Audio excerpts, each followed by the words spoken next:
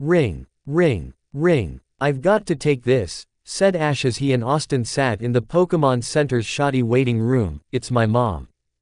PSHT, good luck, replied Austin. The conversation I had with my mom didn't go over so well. Hopefully, I'll have better luck then, muttered Ash before standing up and plodding over to an even more remote part of the already quiet lobby. Click. Austin gave Ash a dopey, double thumbs up while the dark-haired boy nervously answered his ex-trancey there, "Hi, Mom."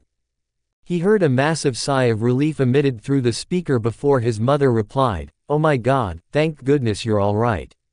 I just saw the news report. Honey, what happened?" Morbid images of lifeless bodies, convulsive fires, and ruinous debris grated against his psyche as he recalled the abhorrent memories of the dark, early morning. "It's hard to explain," Ash lied, "it all happened so fast." Truth is, he could recollect every waking moment of the calamity: Growlithe's ferocious eyes, the trail blood, Chance's deceased body, the rockets he'd left for dead, the champion's courage, the information on Robert Montgomery's kidnapping, Wallace's outrage, and Pedo and Drika's immensity. Not to mention the news of the Master Ball, and their plans to protect it. But he couldn't share any of that with his mother. She wouldn't understand. He'd have to keep the information he disclosed to her relatively surface level. His journey had taken a turn. He'd been exposed to things that no child his age should see. The boy's innocence had been stolen by the corrupt organization, Team Rocket. Sure, he would heal. Time would dull the damage done to his adolescent mind. His love and dedication to his Pokémon remained untainted. Ash's character was still intact, but that didn't change what he saw.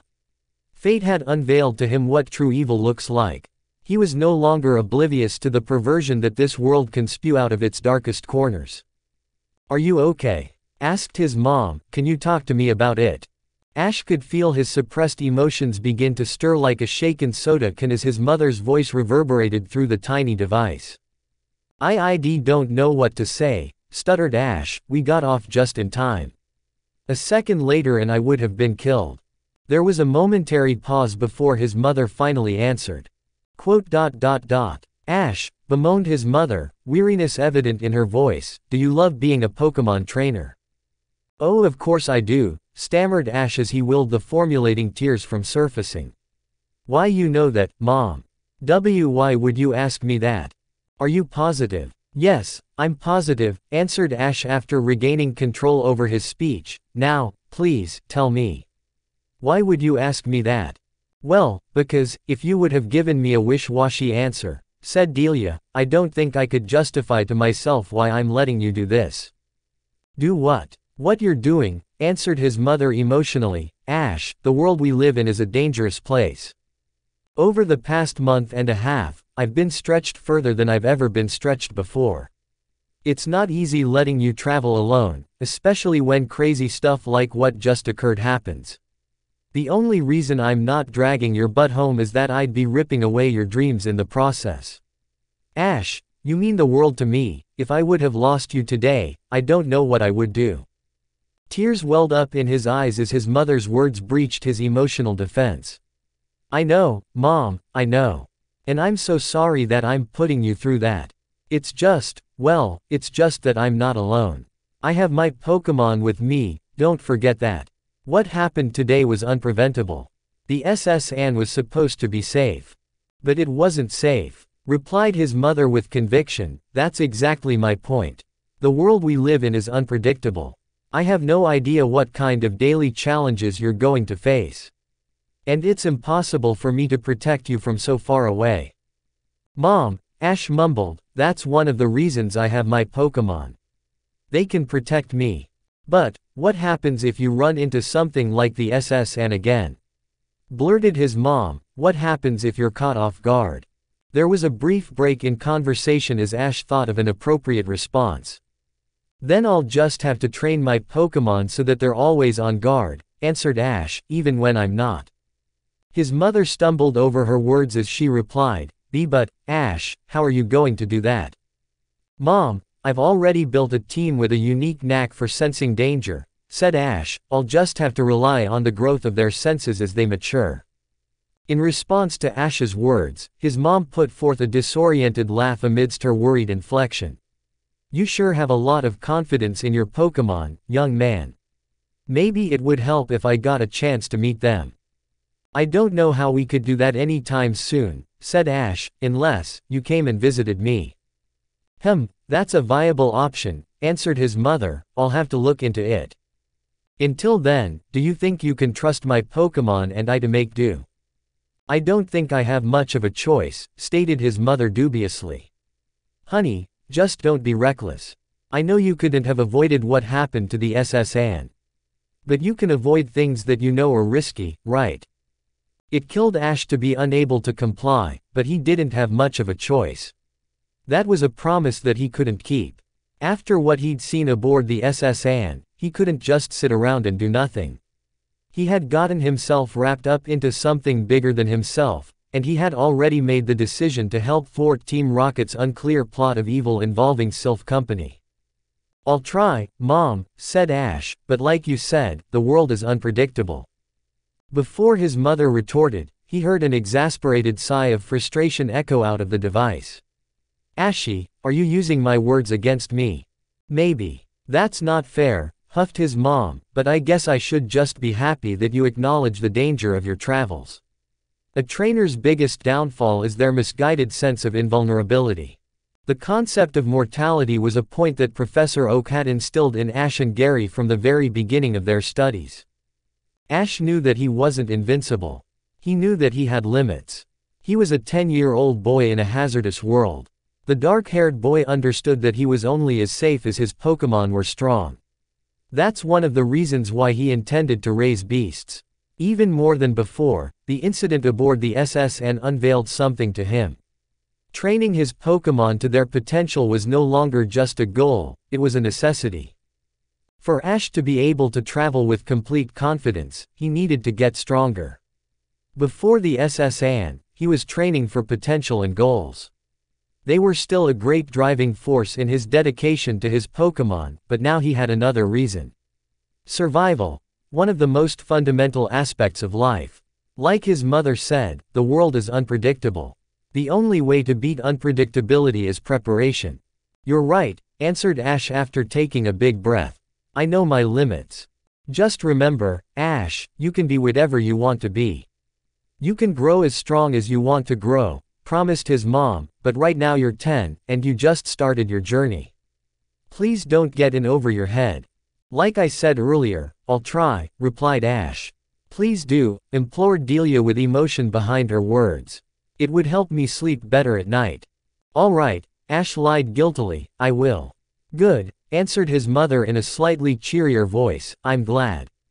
A couple of minutes passed by as they engaged in small talk. The conversation mostly involved daily matters such as food, clothing, hygiene and money.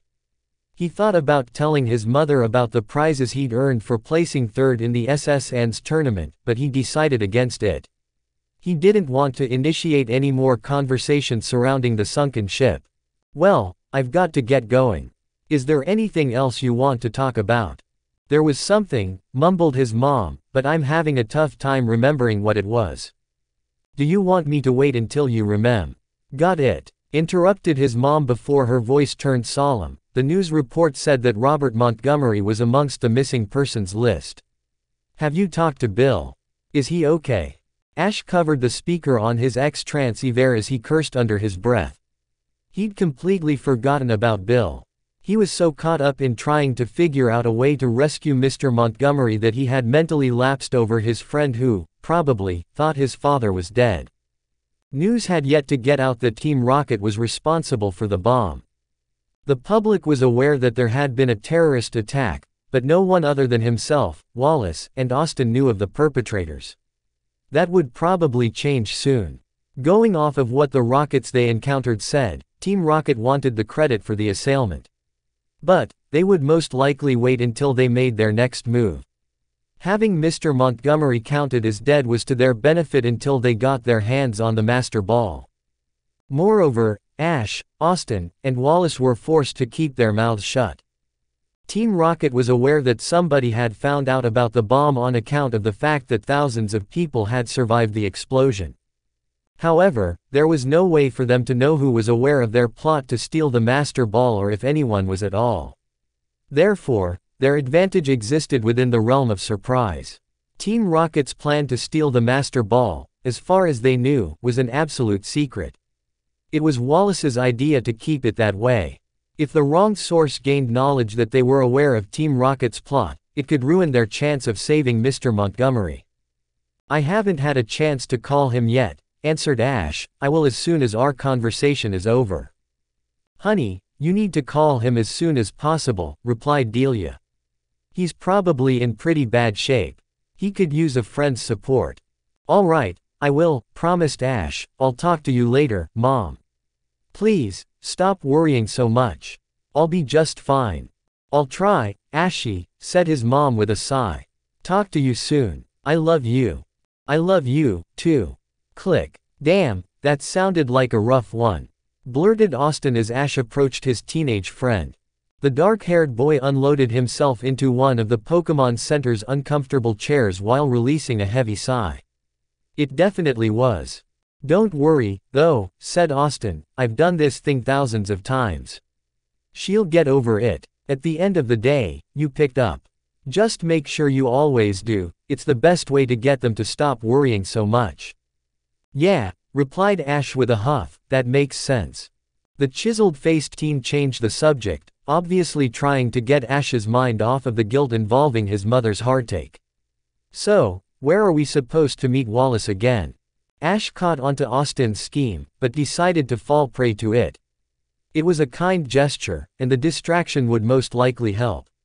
"He wants us to meet him at the Pokemart in an hour. He's still arranging transportation options for the rest of the SS and escapees." "Oh, right," drawled Austin, "he wants us to stock up on supplies before we head out to Saffron City." "Yup," said Ash, "too bad we don't have more time. I would have liked to explore Lavender Town a little more."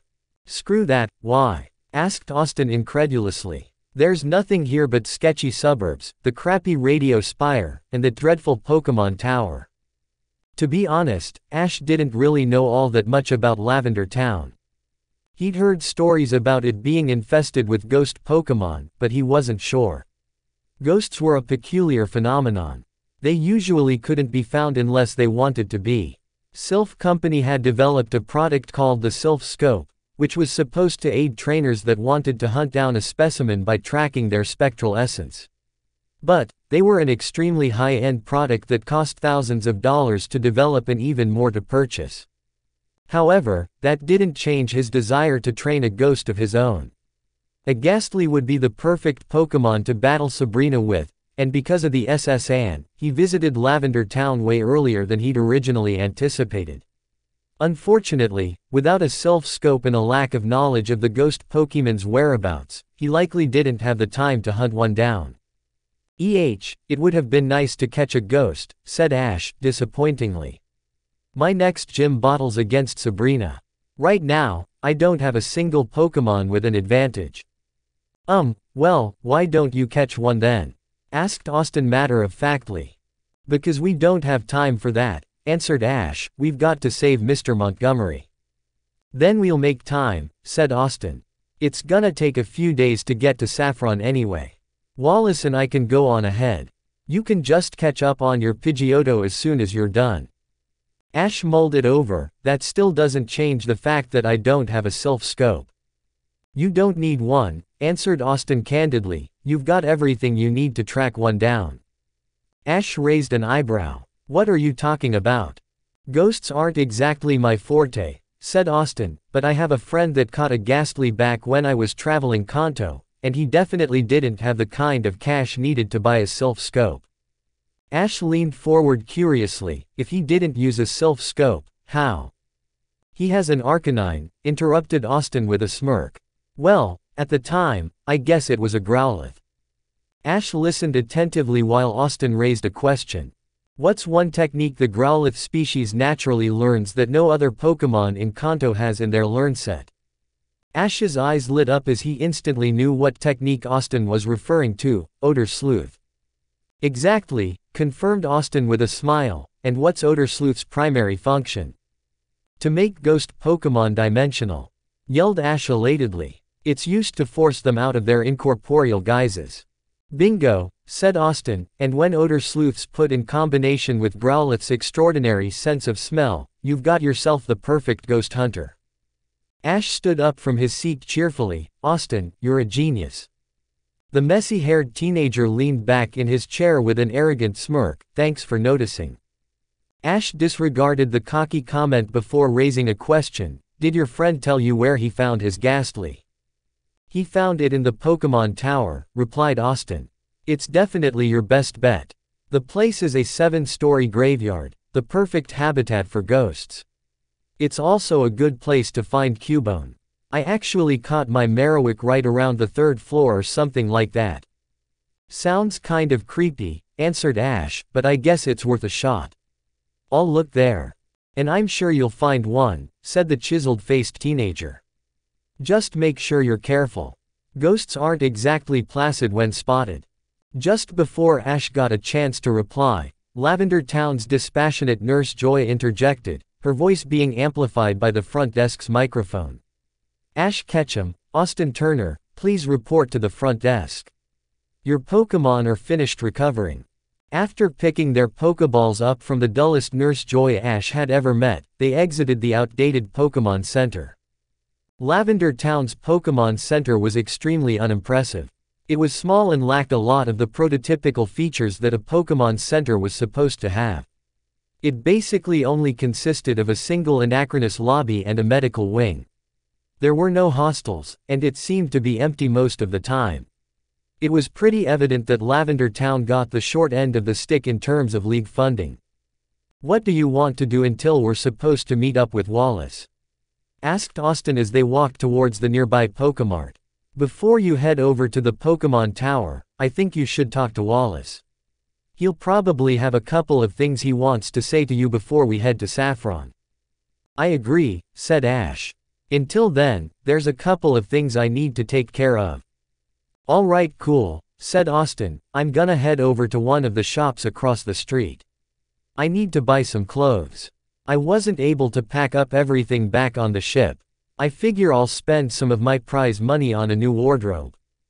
Okay, replied Ash as he checked the time on his X-Transceiver. I'll see you at the Pokémart in an hour.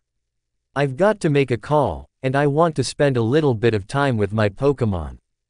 Yup, sounds good to me, said Austin while beginning to cross the street. See you in a bit. See you later, replied Ash as he walked forward towards the edge of town. After splitting off from Austin, Ash immediately released Growlithe. Upon release, the puppy Pokémon shook out his fur before looking up at his trainer with amicable eyes. The dark-haired boy joyfully smiled back. After seeing Growlithe's feral expression aboard the SS Anne, Ash was very happy to see his puppy Pokémon's typical friendly countenance. The 10-year-old boy wasn't stupid, he knew that Growlithe had to be processing the horrible anterior events. As long as the pup could look at him with those affable eyes, he knew everything would be okay. How are you doing, buddy? Asked Ash inquisitively. Are you feeling refreshed from Nurse Joy's restoration machine? Growlithe happily yipped before flashing Ash an expression that depicted curiosity. Good, I'm glad you feel better, said Ash, and I'm doing alright, still processing the insanity from earlier. I have a feeling it's going to take a while to fully comprehend what happened. Growlithe nodded his head, signifying his agreement. Well, anyways, babbled Ash, the plans have changed since we made them on top of Pito's back. I know we said we would head straight to Saffron after we got our Pokémon healed, but after talking to Austin, I decided that I really want to catch a ghost Pokémon while we're here. We're going to meet up with Wallace and Austin in an hour. The puppy Pokémon looked up at Ash with attentive eyes.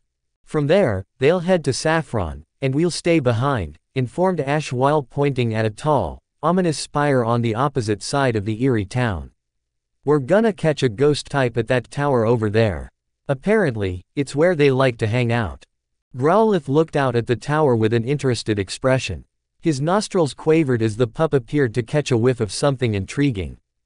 Smell something strange? Asked Ash with a knowing smile. It should be bizarre, almost unnatural. Growlithe used his head to give Ash a positive gesture before slowly beginning to creep toward the scent. Not right now, ordered Ash. I know it's probably interesting, but we have some stuff we have to get done before we head over there. Like I said, first we have to talk Wallace. But before we can do that, I have to call Bill and see how he's doing. And after I've talked to Bill, we've got to check on Ivysaur. I haven't seen him since he evolved, and I don't feel comfortable letting him battle until I've examined him. The puppy Pokémon did as his trainer said, discarding the scent, for now. The alluring aroma felt estranged, yet inviting, almost like it was yearning for interaction. The canine looked forward to meeting its source. The scent was one of many, all branching from the same evolutionary line. Some were weaker, some were more powerful. But, the one that stood out to Growlithe, didn't stick out on account of its power.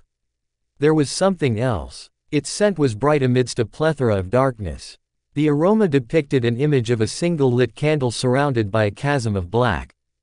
Growlithe's aromatic rumination was cut short by the sound of his trainer's voice. "Let's go find somewhere quiet," said Ash. "I promised my mom I'd call Bill as soon as possible." The puppy Pokémon followed Ash as the dark-haired boy continued towards the outskirts of town, passing through the suburbs along the way. Lavender Town's suburban area was, as Austin would say, sketchy. Despite the housing's relatively nice architecture, it had a peculiar vibe to it. It was rare that Ash saw another active person. Everyone seemed to be shacked up in their ranch-style homes. There were a lot of for-sale signs. Ash didn't know if it was a coincidence, but it seemed as if there was a collective desire to get out. All it took was a 15-minute walk through Lavender Town's neighborhoods, and Ash understood where Austin was coming from.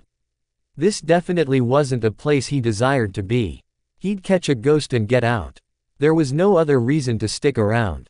It wasn't until Ash reached the outermost edge of the small town that he found a good place to check on Ivysaur. He caught sight of a rather large clearing. There was a decent enough proximity in between himself and the nearest establishment that he didn't have to worry about breaking anything throughout the examination. However, before he released Ivysaur, he'd call Bill's lighthouse.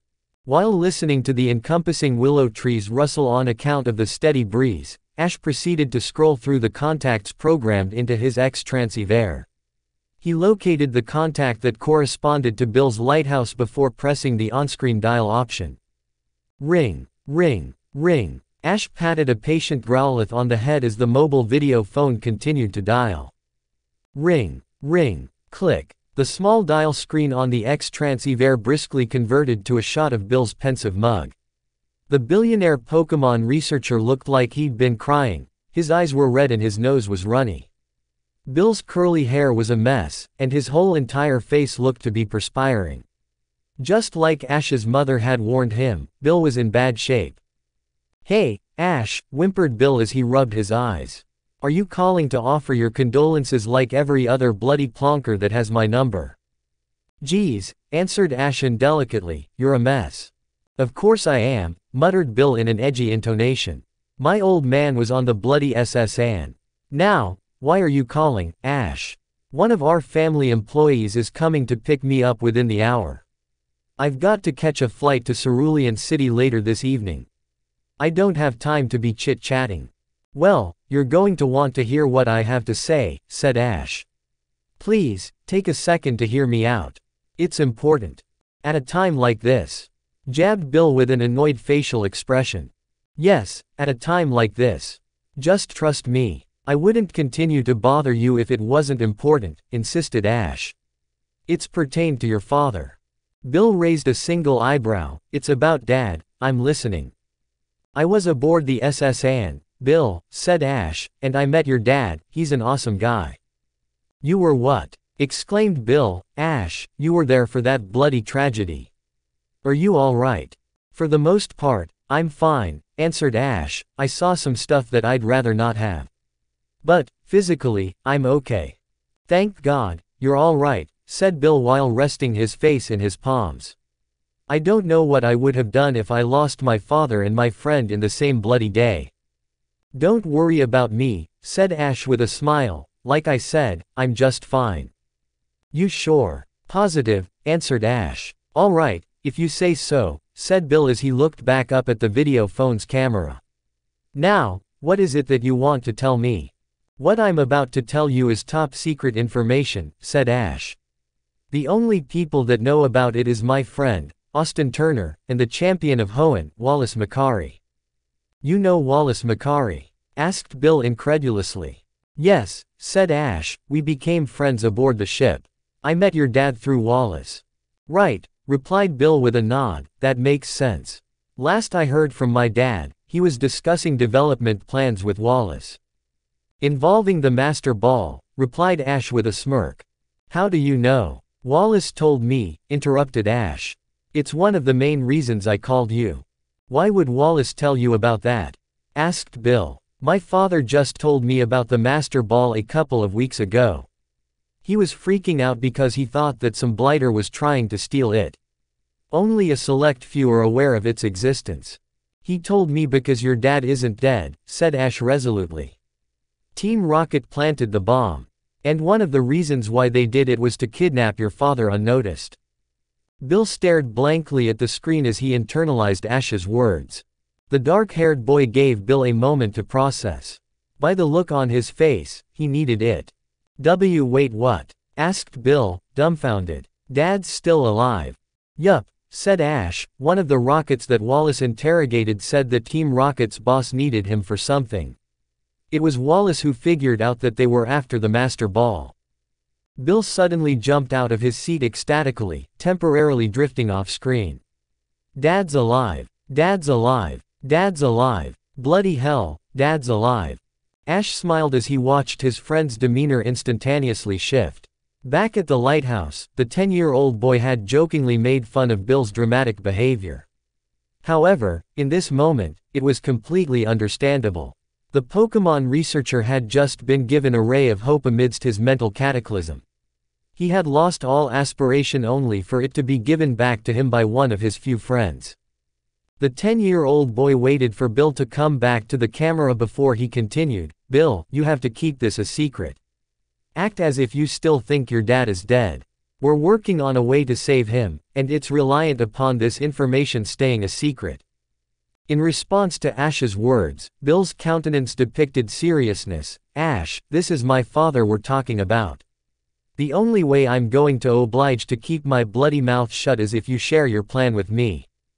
Fair enough, said Ash with a shrug, but just remember, I didn't have to tell you in the first place. But you did, replied Bill with a subtle smile, because you're my friend, and friends don't keep important stuff from one another. Ash bashfully scratched the back of his head. You got me there. Now, let's see, the plan starts with where I am right now. And that is? Asked Bill curiously. Lavender Town, answered Ash neutrally. We arrived here late this morning. We escaped the explosion via Wallace's Wailords. The trip didn't take too long, and it was relatively smooth. Ever since we arrived, Wallace has been working out travel means for the other survivors, a request from Lance. Leave it to that knobhead Lance to parcel out his duties to another region's champion, heckled Bill as he wiped the sweat from his forehead. Ash ignored the comment as he continued, once Wallace is done, Wallace and Austin are going to head out to Saffron City. I'm going to meet up with them later today. Why aren't you leaving with them? Asked Bill with an interested cast. I'm going to try and catch a ghost type at the Pokémon Tower, replied Ash. I'll catch up on Pidgeotto when I'm done. Ah, I see, drawled Bill, you're going after Sabrina next, Exactly, replied Ash, I'm planning on taking her on with Clefairy and a ghost type. Smart move, answered Bill. Do you know her league registered team? I don't. I keep forgetting to ask around, said Ash with a curious expression. Do you? I do, replied Bill with a smirk, but finish telling me the rest of your plan. I'll tell you after. Ash's facial expression jolted, but. Nope, replied Bill furtively, I'm not bloody budging. Fine, replied Ash curtly. Well, anyway, after I meet up with Austin and Wallace, it'll probably take a few days to get to Saffron. Wallace is convinced that Team Rocket won't make their move until then. Why? Interrupted Bill. We had it explained to us aboard the ship, said Ash, that Team Rocket's boss has appointed members called executives that lead the organization's operations. There was one aboard the SS Anne. However, we are unaware of the executive lead's identity. What does that have to? I'm not done, angled Ash, let me finish. Bill nodded, allowing Ash to proceed. Sylph Company is under 24-hour surveillance by Ace trainers, said Ash. You should know that on account of the fact that your dad is active CEO. You should also know that Ace trainers aren't a joke. Wallace told me about the rigorous regiment they're put through by the League in order to acquire the kind of power they have at their disposal. You're correct, answered Bill. At all times, there should be at least 100 Ace trainers stationed at Sylph Company, and each and every one of them has been put through excruciating training by Kanto's Elite Four themselves. Yup, said Ash. However, Wallace told me that once every year, all Ace trainers are recalled for a mandatory examination of their skill level. During that time frame, they're secretly replaced by Ace trainer candidates, which is part of their final evaluation to become official League employees. On top of the inexperience, the League is only able to fork out about half of the normal amount of stationed trainers. The recall is in 3 days. Do you get where I'm going with this? Bloody hell, yelled Bill. They're going to strike during the recall. That's our guess, said Ash with a frown. It definitely makes sense. But the recall is top secret information, said Bill. How could they possibly know about it? Unless. Bill, Ash interrupted, they've been idle for 5 years. They infiltrated the SS Anne, who's to say they didn't infiltrate League ranks? Those friggin' rotters, cursed Bill before forcing himself to calm down. Now, where does this executive you were talking about come into play? The executive in charge of this operation most likely has your father, replied Ash bluntly. They need him in order to get into the Master Ball's security room. We assume that there's some sort of DNA passcode. More like multiple, replied Bill. I'm not sure of all the details, though. And neither are they, said Ash with a nod. Hence the reason they captured him alive. Bill rubbed the skin under his chin as he mulled something over. Is there a reason why you guys are keeping this a secret from the League? Wouldn't it help if we had more firepower to stop them? We don't know who to trust, said Ash simply. I know Lance and the Elite Four are probably safe, but who knows how deep Team Rocket's infiltrated. If news gets out that someone is aware of their plot, we might lose our only chance at rescuing your father. Gotcha, replied Bill, understandable. So, is there anything I can do other than sit back on my bloody ass and wait for all of this to unfold? Ash slyly smiled. As a matter of fact, there is. What is it? Come up with an awesome disguise and change your flight to Saffron, said Ash. Ooh, that sounds fun, drawled Bill. What do you fancy I'd be doing? Recon, said Ash. It would be great if you could be on the lookout for any suspicious movement. If we can figure out where they're hiding out, it would be a huge advantage. Bill practically jumped out of his seat. This is going to be a blast. I better start working on a clever disguise. No Pokémon costumes, Ash jested, especially Kabuto. Bill gave Ash a wry expression. Just because I messed up once, doesn't make me a bloody cack. Besides, that would hardly be a suitable disguise. I plan on going completely incognito on those bastards. Ash laughed. You do that, Bill. I can't wait to see what you come up with. It's going to be bloody great. I better get working on it, said Bill. Thanks for telling me about my dad. I trust you'll get him back. Absolutely, said Ash, we'll definitely get him back. We have a champion on our side.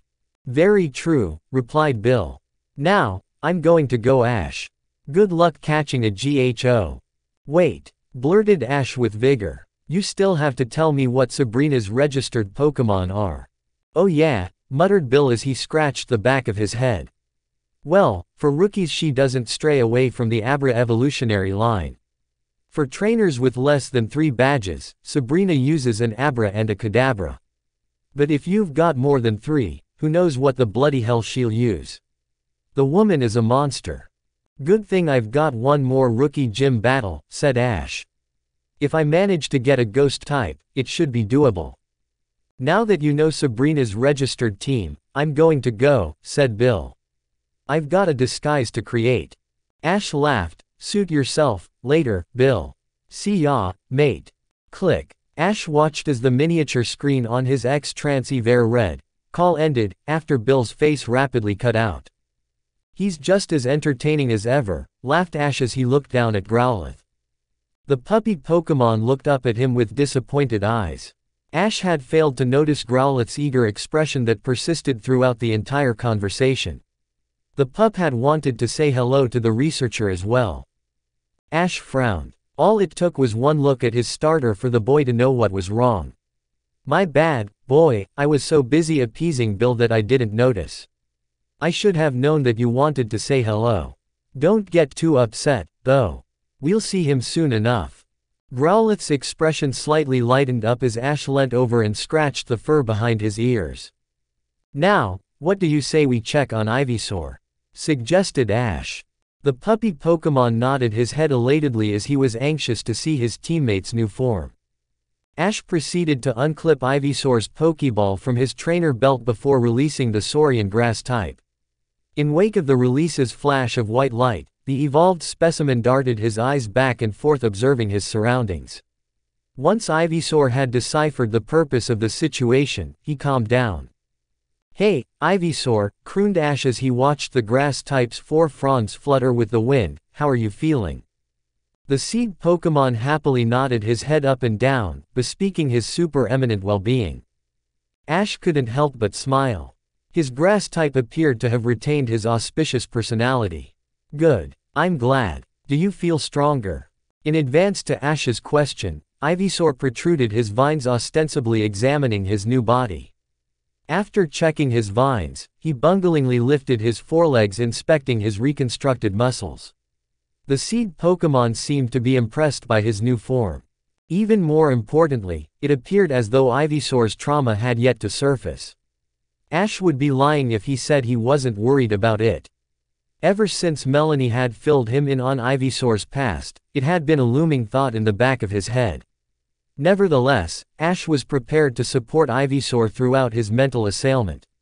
However, that didn't change the fact that he hoped it would come later rather than sooner. Right now, there was just way too much chaos going on. Seems you're happy with your new form, said Ash with a grin. How would you like to test your techniques? Ivysaur nodded affirmatively. Awesome, said Ash. Now, before we do anything, does your body feel awkward at all? Evolution tends to irk coordination. Other than your bud, there haven't been any extreme changes to your physique. You're bigger, but I did some research and found out that your species doesn't typically go through a physical ineptitude phase until the Venusaur stage. Ivysaur shook his head left to right before cantering off into the clearing. His pink bud fidgeted atop his back as he bounded across the faded grass. Ash didn't descry any inelegance within his physical proficiency. His speed had taken a slight negative hit, but that was to be expected. Ash couldn't wait to see the fresh, new fruits of his transformation. Let's see how fast you are after you use chlorophyll, bellowed Ash from across the field. Activate it. Ivysaur obediently carried out Ash's orders, absorbing the solar rays emitted from the bright, yellow sun. He instantly noticed the difference in the capability of his new bud. Compared to his primary form's bulb, it was much more efficient. The assimilation phase was quicker, and the result was a much stronger organic steroid. The Saurian facilitated it from his internal beaker, into his legs, greatly enhancing his speed. Now this should be interesting, said Ash to Growlithe as Ivysaur prepared to burst forward. The puppy Pokémon acknowledged his trainer's comment with a yap while staring straight ahead. Ash watched in awe as Ivysaur took off in a blur. After being pumped up with chlorophyll, the boy's Ivysaur was even faster than he was antecedent to evolution. Ash made a mental note to check if the league manufactured Sunny Day TMs. Sunny Day is a fire-type technique that allows the user to manipulate the encompassing skies to clear out a pathway for the sun. Ash had never actually seen it done before, but it was also rumored that high-level Pokémon can grow capable of procreating a temporary artificial light source that acts as an ersatz sun indoors. Ash was pretty sure Ivysaur couldn't learn the technique naturally. However, it would be nice to be able to use his Saurian's ability regardless of weather forecast. Ash looked down at his starter with a benevolent grin. Growlithe glanced back up at Ash with impressed eyes. "That's enough," exclaimed Ash, directed towards Ivysaur. "Great job, that was fantastic." Ivysaur compliantly slowed down while returning to Ash's side slightly out of breath. The grass-type's countenance portrayed satisfaction as he looked up at his proud trainer. "No coordination problems," reported Ash with a smirk, "and your ability checks out even better than I could have imagined. Are you ready to check your techniques?" The evolved Saurian nodded like a novelty bobblehead. He couldn't wait to explore even more of his newfound strength. "All right, so I'm not too worried about your physical attacks," said Ash, "so we don't have to check those. I'm much more interested in observing your elemental techniques and status moves. My guess is that your evolution has primarily affected you in those two areas." Ivysaur listened attentively as Ash continued. "Let's start with Leech Seed," suggested Ash. "I'd rather not have you use it on one of your teammates right now. So, how about we just check your propulsion rate? You see that willow tree over there?" asked Ash while pointing at one of the faraway, deciduous trees. "Hit its trunk." Ivysaur disemboweled a low, acquiescent grunt as he turned his body to directly face the willow tree. He used his bud to internally hatch a cluster of parasitic seeds before loading them into his two protrusion slots. In the blink of an eye, Ash observed while Ivysaur emanated a battery of green, glowing pellets. They shot through the air at a breakneck pace, resulting in a quiet crash as they embedded themselves within the living host. The willow tree's trunk was then wrapped up in a net of vines which proceeded to fluctuate into the same verdant hue as the seeds. "Good job, Ivysaur. Your leech seed looks great," praised Ash before looking at Growlithe and pointing back towards the tree. "Growlithe, can you bite off that leech seed? I'd hate to kill the tree." Growlithe happily obliged, scampering off towards the tree in order to carry out his trainer's order. Out of the corner of his eye, Ash watched Growlithe sink his teeth into the fluorescent, parasitic web. However, his primary focus was on Ivysaur, who he was currently giving his next order to. "Let me see your vine whip, please." Ivysaur quickly distended his thick, vine-like appendages before swinging them down at the ground like a sledgehammer. As the whips hit the faded grass, there was a turbulent thump. Ash whistled in response to Ivysaur's blatant power boost. Left in Vine Whip's aftermath was a crevasse. It was by no means large, but it was nevertheless a depression, which was something Ivysaur wasn't capable of when he was a Bulbasaur. "Wow," stated Ash, "I'd hate to be on the other end of that."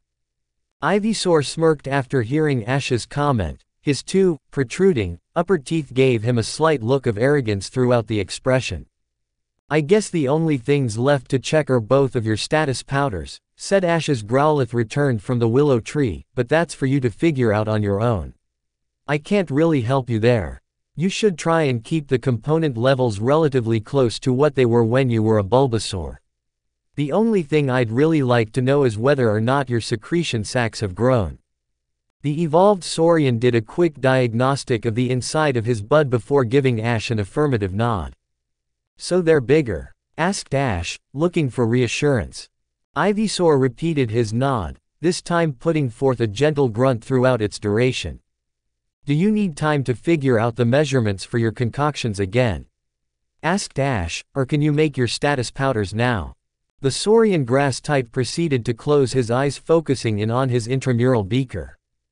He prepared his poison powder first, carefully measuring and mixing a hodgepodge of toxic chemicals in order to create a sickening solution.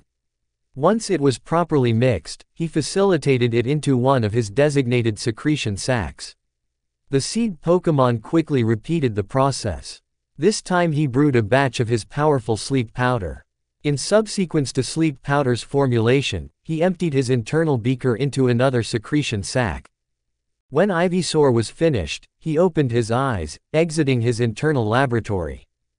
"How'd it go?" asked Ash. Simultaneous to Ash's question, Growlithe looked over at his evolved teammate with a curious cast.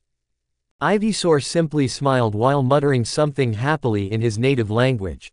"Sweet," exclaimed Ash, "it looks like all of your techniques are just fine. I'm going to have to check the Pokédex to figure out what move we're going to learn next. Here's the good news, I definitely think you're just fine to continue training like normal." Growlithe concurrently yapped something affirming towards his comrade, garnering an elated response from the grass type. "I'm glad you're proud of yourself, my friend," said Ash before addressing both Ivysaur and Growlithe. "Now, what do you say, you two? Would you like to walk back to the Pokemart with me? It's about time we meet up with Wallace and Austin." Both Growlithe and Ivysaur synchronously emanated a compliant murmur as Ash cheerfully led them back towards the heart of town. XXX. 10 minutes prior to when Ash was supposed to meet Wallace and Austin, he arrived outside of the Pokemart. The dark-haired boy took a seat on one of the town's public benches as Growlithe and Ivysaur sat on both sides of his grounded feet. "I guess, we'll just wait here," said Ash as he took off his backpack in precedence to laying it down next to him on top of the ironclad bench. "Might as well do something productive," muttered Ash while unzipping one of his backpack's multiple pockets. Ash heard Growlithe and Ivysaur's inquisitive murmurs as they curiously watched their trainer. "I'm looking for my Pokédex," said Ash. "I stuffed it in my backpack when I was rushed to pack everything back on the ship. I haven't needed it since, so it's still in here." While he was digging through his bag's middle pocket, he suddenly felt a slightly sticky metallic sphere. At first he was confused, he kept all of his Pokeballs inside of his bag's back pocket. However, as he pulled the scarlet-stained orb out of concealment, a spine-tingling image of himself crouching over Chance Chapman's lacerated body pierced through his mind. Once again, he could practically feel the frigidness put forth from Swampert's ice beam while he replayed the memory of himself wiping the blood from Chance's Pokeballs. Ivysaur and Growlithe emitted cries of worry as Ash's complexion turned pale. The mental image was suddenly broken when Growlithe used his head to nudge Ash's leg, garnering his attention. "Sorry, boy," bemoaned Ash, "I just remembered that there's something else I have to do." Ivysaur looked up at Ash, befuddled, before glancing at Growlithe in just as confused of a manner. The puppy Pokémon, however, knew exactly what Ash was talking about. He stood up from his spot on the ground before waiting for Ash to lead the way. Ash didn't waste any time, he'd have to make this quick. The dark-haired boy was supposed to meet Wallace and Austin in less than 10 minutes. The 10-year-old boy led both of his Pokémon around the back of the nearby Pokémon Center looking for a quiet place to make his third phone call of the day. He found a small, vacant, public playground across the road from the Pokémon Center's posterior. It wasn't exactly your typical station of solitude, but it would work just fine. He beckoned both of his confused Pokémon to follow him across the playground's sand and up the jungle gym, where he leaned up against the play structure's metallic railing. Ash looked down at Growlithe and Ivysaur, who both synchronously released an inquisitorial yowl. "From up here, we can see if anyone's approaching," said Ash. "I've got to call Professor Oak and let him know that I'm sending over Chance's Pokeballs. There's no way the professor won't ask questions. I have a feeling I'm going to have to tell him about everything that happened." Growlithe simply nodded, understanding his trainer's motive. Ivysaur still looked as confused as a slowpoke while he spoke something in his native tongue directed towards Growlithe. "While I'm on the phone with the professor, why don't you fill Ivysaur in on what's going on?" Ash said to Growlithe while flipping through the contacts programmed into his X-Transceiver. "I'll try and make it quick." Growlithe nodded as Ash pressed dial. "Remember, be on the lookout. No one can hear this conversation."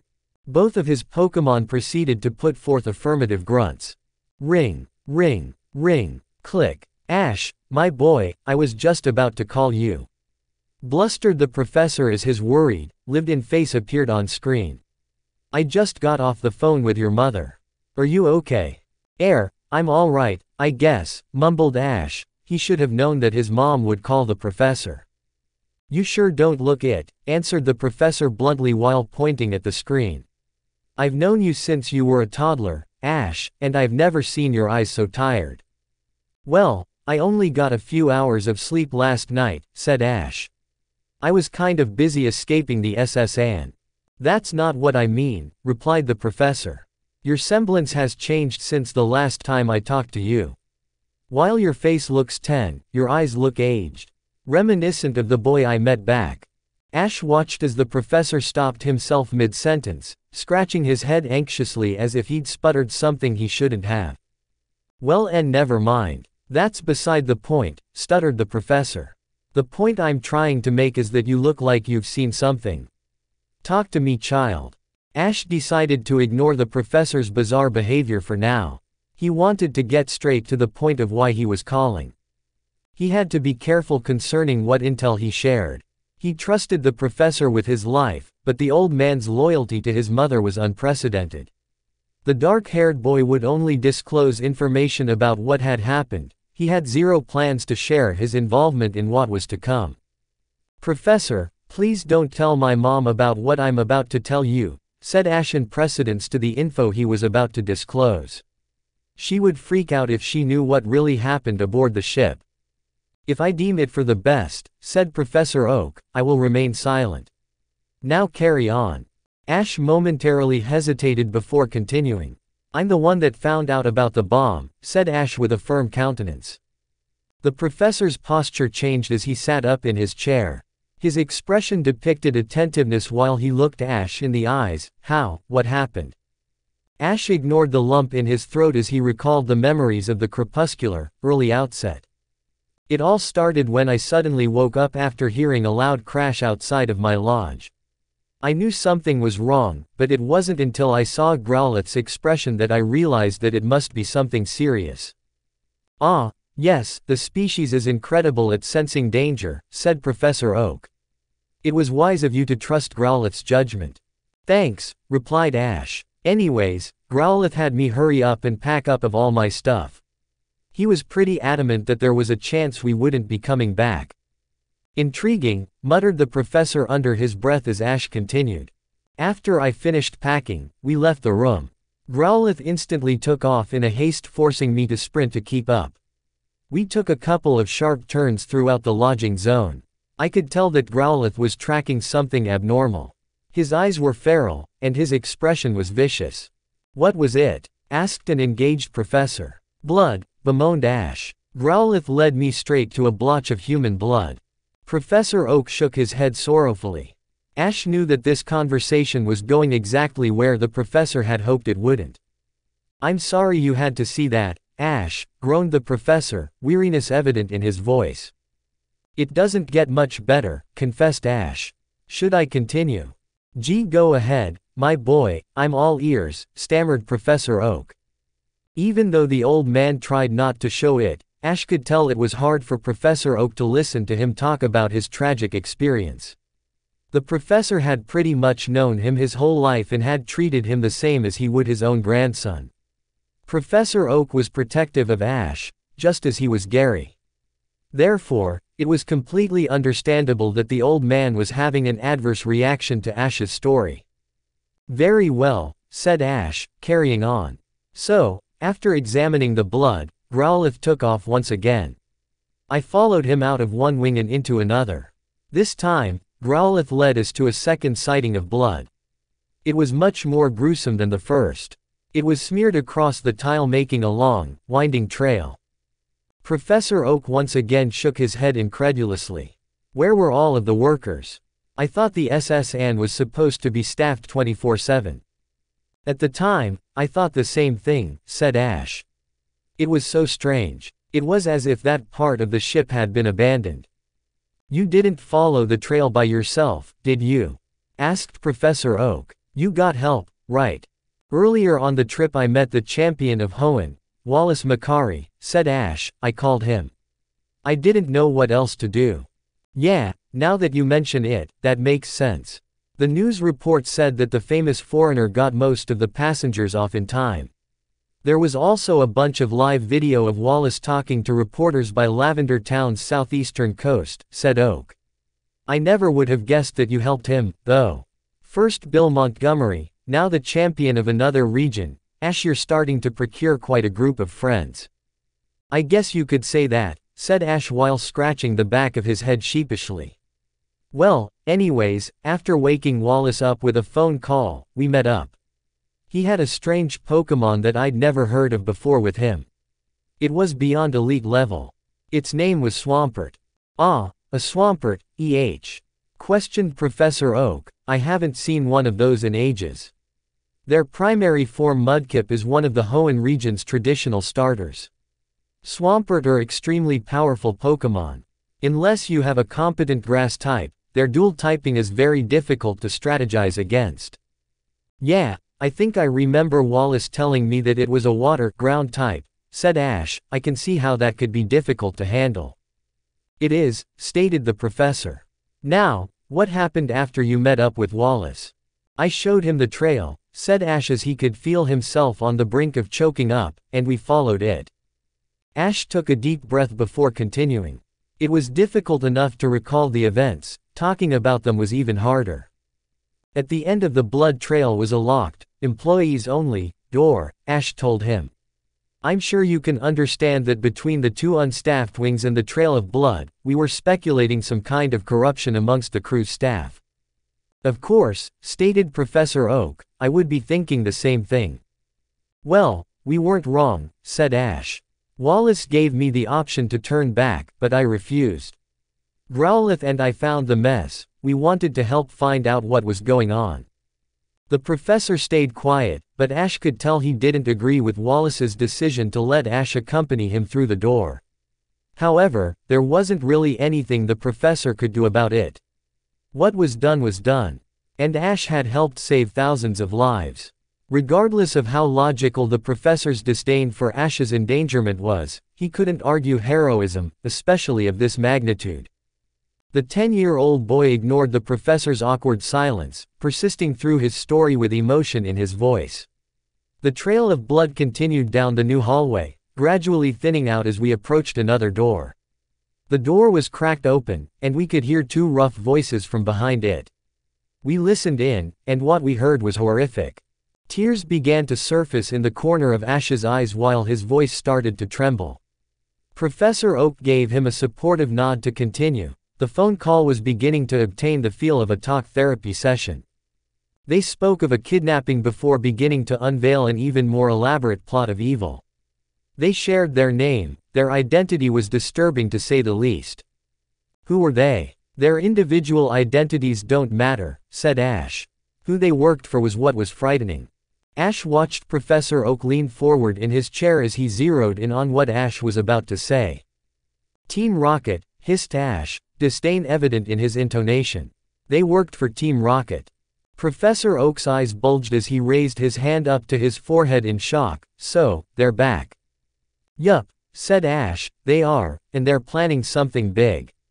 After they unintentionally revealed who they worked for, they started to talk about how they killed a kid that had overheard them in the hallway. Tears started to flow down Ash's cheeks as he visualized the scene. One of them was complaining because he thought that they should have cleaned up the blood. But, the other insisted it wasn't necessary. That's when we first heard about the bomb. I still remember his exact words. He said, the ship will be up in flames in 30 minutes. How old was the child? Asked Professor Oak gravely. My age, Ash stammered before continuing with the story. Once we heard that there was a bomb, Wallace stormed the rockets. While he quickly incapacitated the two grunts, I caught sight of the kid's body. He was one of the kids I battled aboard the ship. I knew him. His name was Chance Chapman. The professor tensely massaged the skin on his forehead as he internalized Ash's words. No wonder your dogma has changed. My boy, that's something that no one should ever have to see, let alone someone your age. I'm so sorry you had to witness something so abominable. You don't need to apologize, said Ash as he wiped the tears from his eyes. It's not your fault. It is what it is. I'll survive. The professor gave the boy a slight smile. Your mental toughness comes from your mother. I have no doubt that you'll overcome this. I just want you to be aware that once you've consciously seen something tragic like that, you'll always remember it. We are molded by memories whether we like it or not. Anyone can make good out of the good ones. It takes a special person to make good out of the bad. Hopefully I'm special then, spluttered Ash as he listened to Ivysaur and Growlithe exchange serious murmurs. You're special, retorted Professor Oak matter-of-factly. No doubt about it.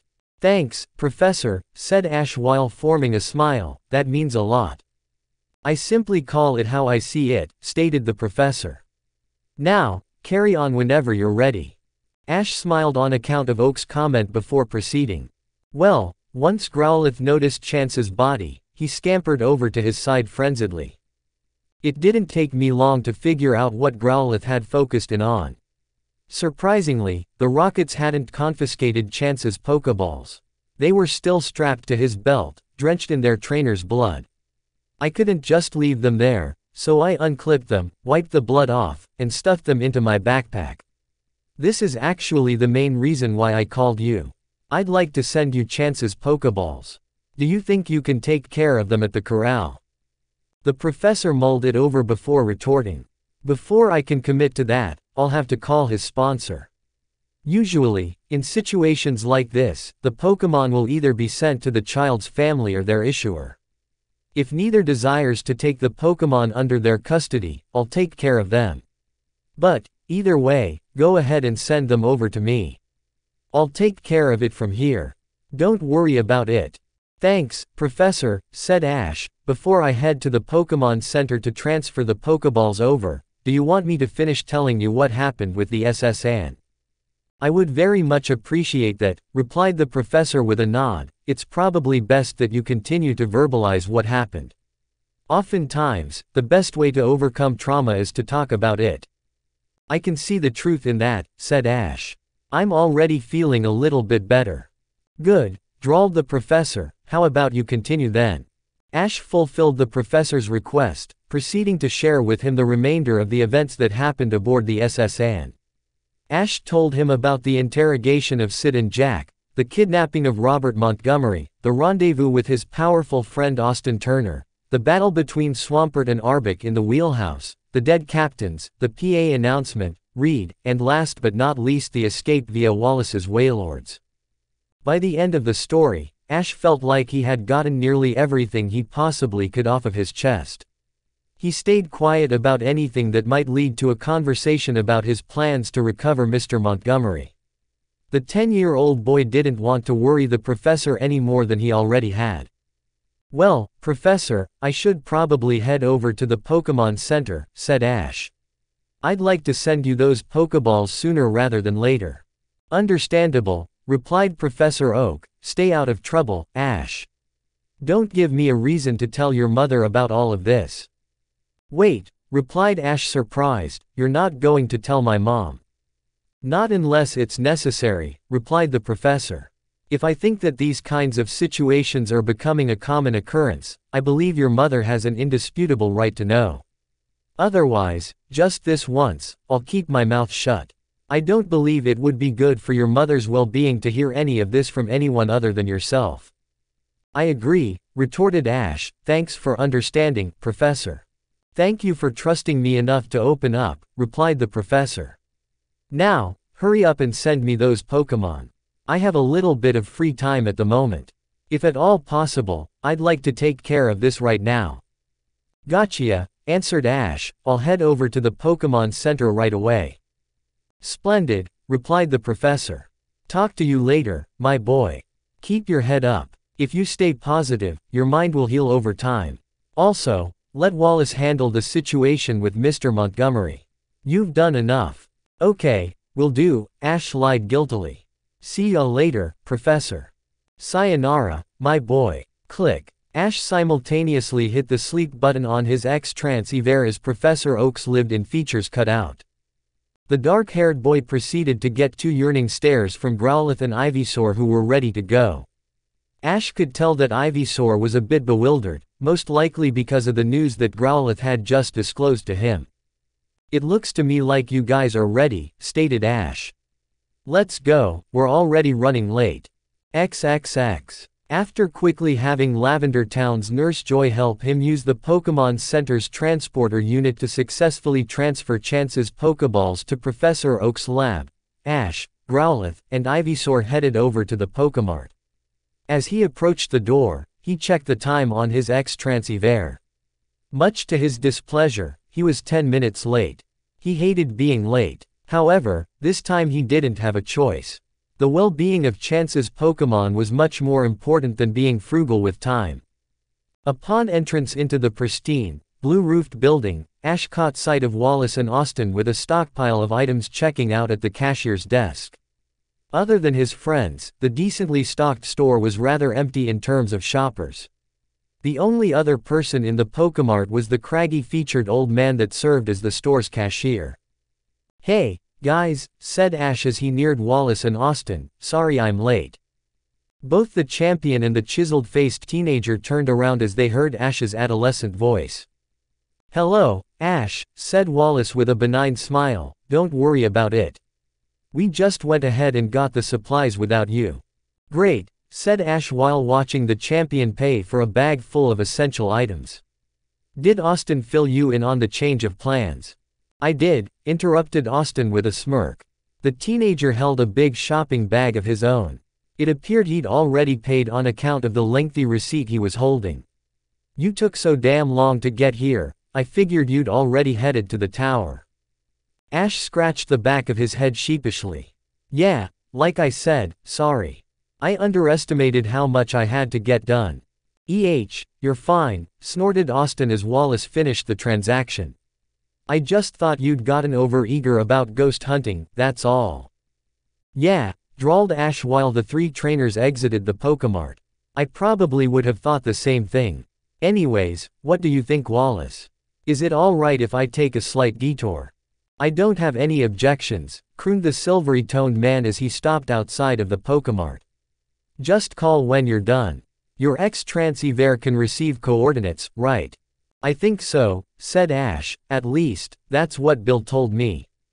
"Good," replied Wallace, "I'll send you the coordinates of our current whereabouts after you contact me.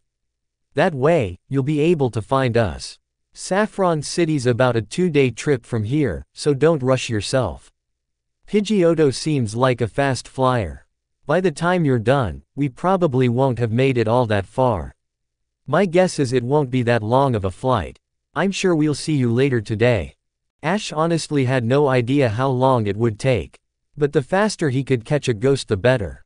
Until he bought a saddle, the idea of flying on Pidgeotto's back for longer than a half an hour sounded horrible. "I'll try not to take too long," said Ash. "Are you guys planning on heading out right now?" "We are," replied Wallace. "We'd like to get to Saffron with a day to spare. That way, we can do some reconnaissance." "Makes sense," said Ash. "By the way, I've got someone else that's helping us with the recon." Wallace and Austin's faces instantly contorted, confused by Ash's actions. "I thought I specifically said to keep everything between us," scolded Wallace. "Who'd you tell?" "Don't worry," Ash stammered, "it's just Bill. I called to check on him, and he was a wreck. He had a right to know. Robert is his father after all. Besides, he's a good friend of mine. I couldn't just leave him in the dark." Wallace wiped the sweat from his face as he took a deep breath. "You should have said it was Bill from the beginning." "Yeah, that's not a problem. I was planning on giving him a call myself anyways." "You told him to keep his mouth shut, right?" "I did," said Ash. "Trust me, he won't say a word. He's too obsessed with coming up with a good disguise to blow anyone else's cover." "A disguise?" asked Austin in a confused manner. "Yeah, I told him to come up with a clever disguise and fly out to Saffron. He's going to help us with recon until we arrive in the city. Team Rocket thinks their plan is an utter secret. They have no reason to pay attention to who's in the city or to speculate anybody's identity for that matter." That was actually a clever idea, Ash, said Wallace while stroking his chin with his fingers, "but next time, please run it by me before you do anything." "Gotcha," muttered Ash slightly guiltily. "I will. I promise." The 10-year-old boy had been so used to traveling alone, for the past month and a half, that cooperation was something he needed to work on. "Good," replied Wallace, "anyways, we're going to head out. Is there anything you need before we go?" "Not really," answered Ash as he looked down at Growlithe and Ivysaur. I've got my Pokémon with me. I don't need anything else. Austin leaned over and looked Growlithe in the eyes. Take care of your trainer. Ghosts are unpredictable and they love to get under your skin. When you activate Odor Sleuth, you shouldn't have any problem seeing them. Also, make sure Ash doesn't get in over his head. Don't mess with any Gengar. Ghastly are preferable, and some Haunter would be fine, but Gengar are too powerful. Ash isn't ready to battle one. Let alone train one. Growlithe nodded his head before looking up at his laughing trainer. What do you think I am, an idiot? Laughed Ash. I know my current limits. I wasn't planning on going after one. I'm just making sure, said Austin. Ghosts are powerful. You've got to be careful. I will be, said Ash. I won't do anything too risky. That's all I ask, said Austin as he punched the 10-year-old boy playfully on the shoulder. Now go catch one, kid. Will do, said Ash. See ya guys, I'll try and catch up as soon as possible. We'll see you later today, replied Austin as he dug into the bag full of items. One more thing before you go. I thought I'd be a friend and buy you a box of great balls. A Ghastly or Haunter hardly warrants an Ultra Ball, but a Pokeball might be a little bit too weak to catch a Haunter. Here you go, nothing too special, I think there's 3 in there. Ash looked at Austin incredulously as he held the blue, cardboard box. Thanks, I don't know what to say. You don't need to say anything, replied Austin with a shrug. It's not a big deal.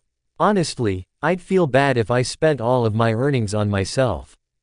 Well, now that I think about it, you did win $15K, heckled Ash. Hell yeah, I did. Blurted Austin as his eyes practically transformed into dollar signs. What's a box of great balls when you're rich like me? With the right investments, I'll be the next Robert Montgomery. Ash shook his head with a laugh while he opened the box of great balls in precedence to placing one in his coat pocket and the rest of the package in his backpack. You're a trip, Austin. That's for sure, drawled Wallace in a humorous intonation. Anyways, guys, I really should get going, said Ash while beginning to back away accompanied by Growlithe and Ivysaur. I'll see you soon. As too, replied Wallace, while beginning to head west towards Saffron. Bye Ash, good luck. Yeah, good luck, dude. Bellowed Austin with a smirk as their proximity grew too far to speak in an average volume. Don't leave Lavender Town without a ghost. Not even an option, howled Ash with a wave before turning around and heading east towards the Pokémon Tower with Growlithe and Ivysaur on both sides of him.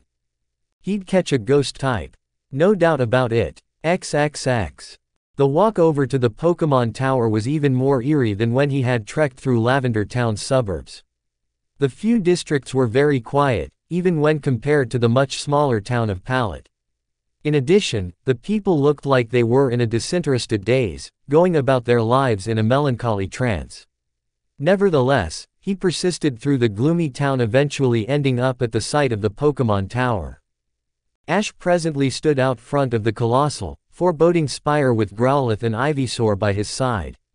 The atmosphere was ominous. Encompassing the tower was a multitude of weeping willows and bloomless cherry blossom trees. The landscape was littered with tombstones bearing human names. Apparently, a hominid graveyard had been established outside of the tower. According to his friend Austin, the fortification's interior was only meant for fallen Pokémon. Amidst the traditional outdoor graveyard, there were a few despondent people visiting loved ones' burial sites. Ash got a sick feeling in his stomach as he watched a languished old lady weep in front of a large tombstone.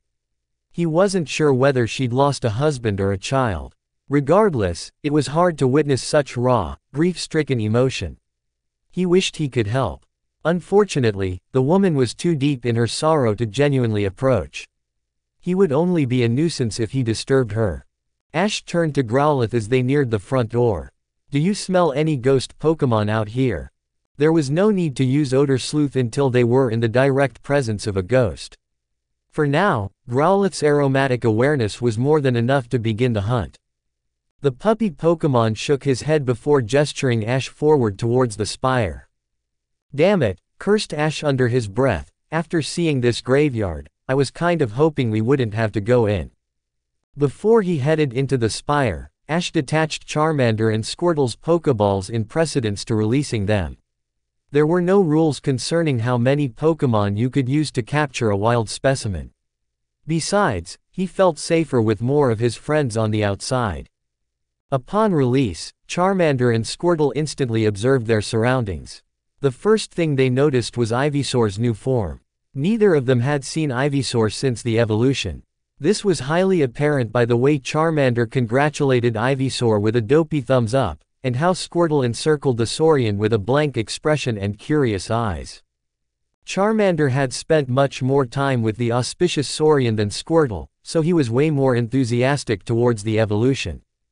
Squirtle, however, barely knew the grass type. Their only few encounters occurred when Ash had them spar as training partners during the first couple days aboard the SS Anne. Even so, it's not like Squirtle was prone to showing any kind of emotion in the first place. Ash was just happy that his other friends had accepted the turtle Pokémon. Moreover, the fact that Squirtle was trying to get along with the others in return, albeit Pidgeotto, who the water type didn't care for whatsoever. Ash interrupted the mingling of his Pokémon in order to explain to Charmander and Squirtle their current objective. Charmander, Squirtle, were no longer aboard the SS Anne due to some unforeseen circumstances. I'll tell you about them later. Right now, we've got something important to do. I would like your guys' help to capture a ghost type. There's a bunch inside this tower, so be prepared for anything. When the time comes, Growlithe should be able to make them visible with Odor Sleuth. What do you say? Will you help me? Charmander puffed up his chest and flexed his stubby arms, depicting to his trainer that he was ready for the challenge. Squirtle simply nodded his head affirmatively, void of all emotion. Awesome, said Ash with a grin as he reached for the decorative door's handle set. Let's go in then. Growlithe, Ivysaur, Charmander, and Squirtle emitted acquiescent grunts as Ash pulled open the thick-set door. The large florid, yet decrepit, door disemboweled a spooky creak while the unkempt hinges pivoted the door outward. Ash's skin crawled in response to the grating noise. It triggered an adverse physical reaction sort of like nails on a chalkboard. Upon entrance, Ash instantly questioned his decision to search the tower. The main entrance was a dim, commodious chamber. Its only lighting came from a collection of suspended lanterns fastened around the first floor's aged stone walls. Just the room itself gave off the feel of a haunted medieval antechamber. Take into account the scattered tombstones, and it was rather cadaverous. Just like outside, there were a few grieving people spread out amongst the graves. Out of curiosity, Ash examined one of the many burial spots. The stone floor that tightly surrounded the tombstone's encompassing area was different in texture and color than the rest of the stonework. Ash figured that the buried Pokémon's past owner was given the right to pick what kind of stone the grave was sealed with. It only made sense given that each and every grave was constructed uniquely. After examining the floor's graveyard, Ash turned to Growlithe who sat alongside his anxious teammates. Anything on this level? Growlithe shook his head before beckoning his trainer to follow him. Ivysaur, Charmander, and Squirtle followed suit, trusting the judgment of the canine. Alrighty, Ash drawled, lead the way, boy. The puppy Pokémon quickly sifted through his available scents. He discarded anything that was non-living or human, choosing to focus his aromatic awareness on the bizarre redolence he had smelt earlier that day. There was a multitude of ominous pheromones coexisting above. He wasn't exactly positive of each individual scent's precise location, but that would be revealed as they drew closer. Amidst the several related scents, there was one that he locked onto. It was strong, but not overbearing. Just like how he was aromatically aware of Chance's feelings aboard the SS Anne, he could smell the being's semblance.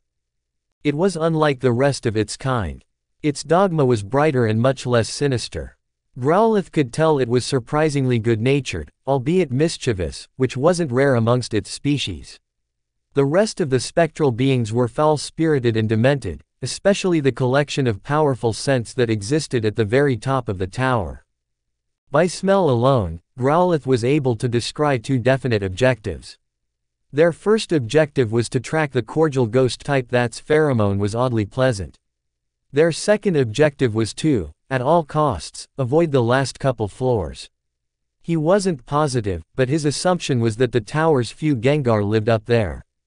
The rest of the tower's ghosts were sinister by nature, but not bloodthirsty. They would be fine as long as they didn't bother them. Ash observed his surroundings as Growlithe led the group up the tower's enclosed, winding staircase. Fixed along the stone walls were more of the decrepit, but functioning, lanterns that were on the first floor. They emanated just enough light for them to be able to see the steps while they climbed their way up to the second floor.